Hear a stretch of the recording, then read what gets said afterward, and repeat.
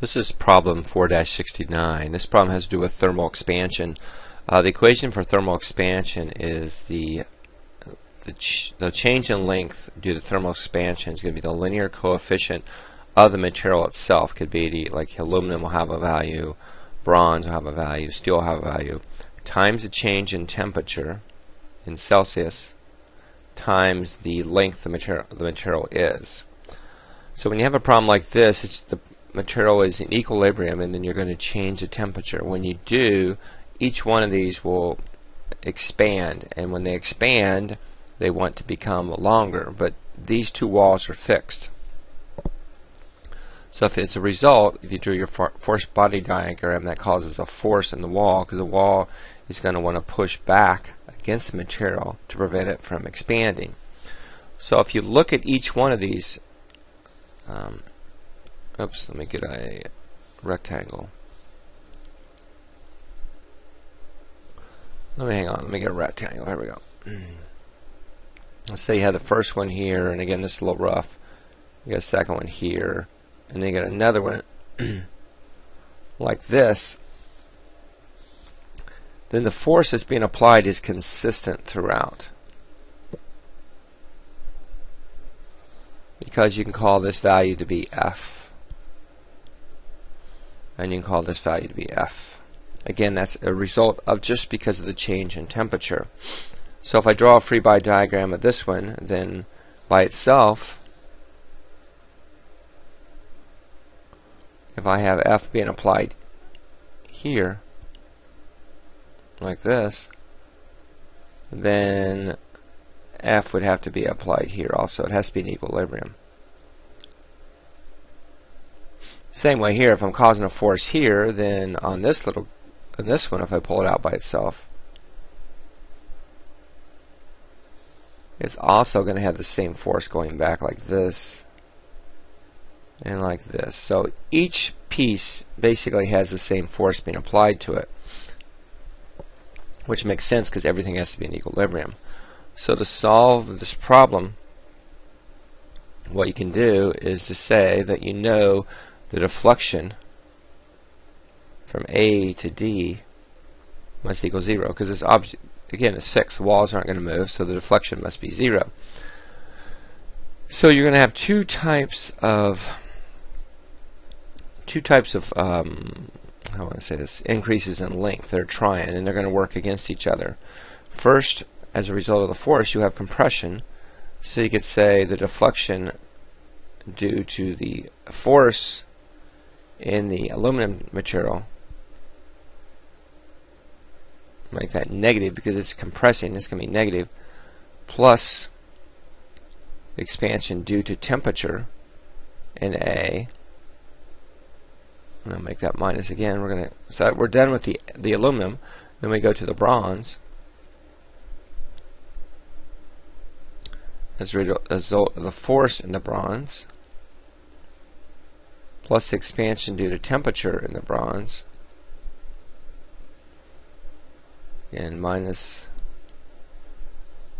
the force in the steel,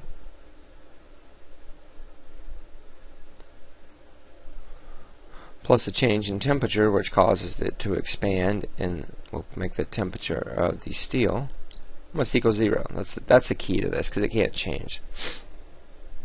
Alright, so what we're going to do basically is to do this. You're going to do PL over AE for increases in length when a force is being applied, where the F is the P. You're going to use that one, and you're also going to use the one up here. So we'll just write this all down. Again, we don't know force, so we'll say minus F, and we do the length, and the length was in feet, so we've got to change that to inches, so it would be 48 inches over the cross-sectional area, which will be pi d squared divided by 4, and it's going to be 12.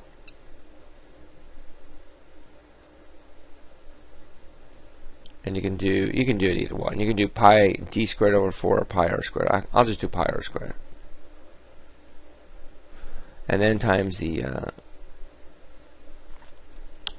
E value, which in this case will be 10.6 times 10 to the 6. Okay, and then plus, and we're using the above equation here. And if you look up the linear coefficient of expansion for aluminum, that value will be about 12.8 times 10 to the minus 6.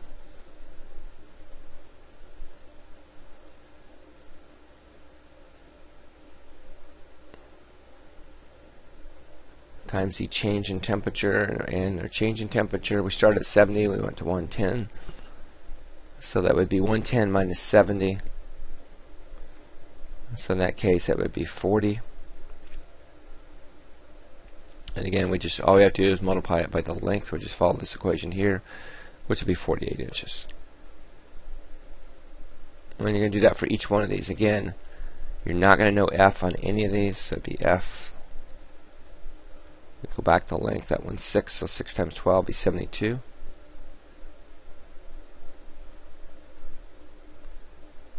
Times pi. Has a diameter of 8, so we make that 4 squared. Times the E value, which is 15 times 10 to the 6.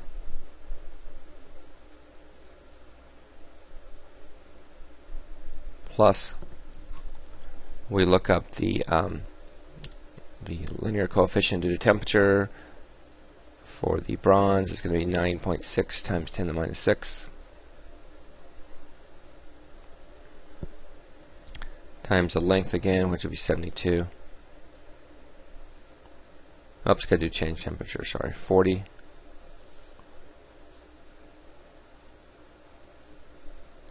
Times 72. And then we go over and we do the same thing again. We do minus F times 3 times 12. That'll give me 36 over pi r squared. And that one has a diameter of 4, so radius of 2.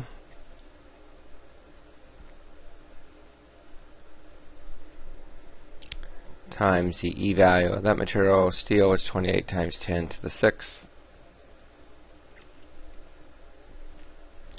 And once you get this all in here, I'm going to squeeze this in here. Linear coefficient for steel and expansion is 9.6 times 10 to the minus 6. Times 40 with change in temperature. Times a length of 36, right? Yeah, 36. And that's all equal to 0. And all you're going to do in this case is solve for F. Takes a little bit of work, but you can solve for it. And you'll get F as equal to 277.7 kips. And then if you want to, if the object, let's see what the objective was, to find the stress. Yeah, find normal stress. In that case, you're just going to do F over A. So to find the aluminum, we take this value here, 277.69 or 70, either one, divided by the area, which would be pi times 6 squared. I get 2.46 kips. I'm sorry, not kips, KSI. Do the same thing for the bronze. Again, you're using the same F value because that's all the material is going to feel.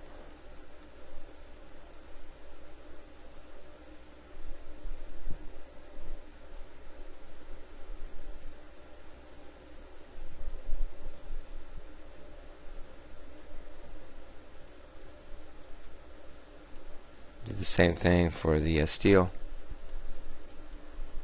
It's really not too hard of a problem. It's just maybe the most difficult is just recognizing that the force will be the same throughout. But if you think about it, it does make sense.